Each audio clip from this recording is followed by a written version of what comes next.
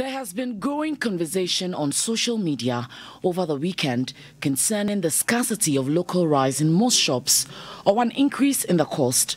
Consumers are lamenting about price increase of local rice from between 50 and 65 cedis to 70 and 80 cedis for the 4 kg and 5 kg rice bags respectively.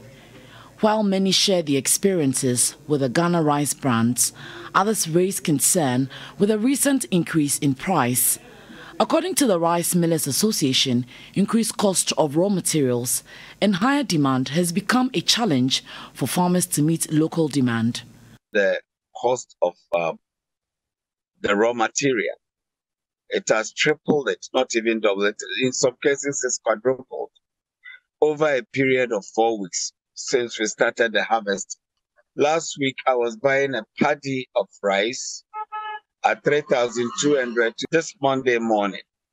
I'm buying the same paddy from the same farm where I have not moved at 4,000, 4,200, 1,000 cedi difference on the ton. And if I don't pay up immediately, the Nigerians will pick it right in front of me. Currently, about 40% of rice harvested goes out of the country. Should this trend continue, consumers will have to rely on the very expensive foreign brands.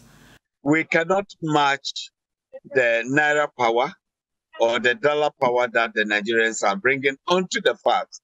They are not buying from the warehouse, they are buying at the farm site.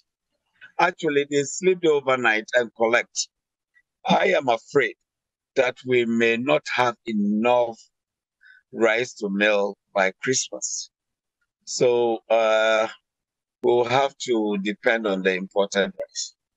To contribute in finding solutions to this current challenge, 3Business is embarking on a Save the Cedi Buy Ghana campaign in partnership with the Association of Ghana Industries. As part of the campaign, there will be a Ghana Fair next month featuring various made in Ghana products. There will also be a special focus on made in Ghana rice brands as we drive public interest in local rice.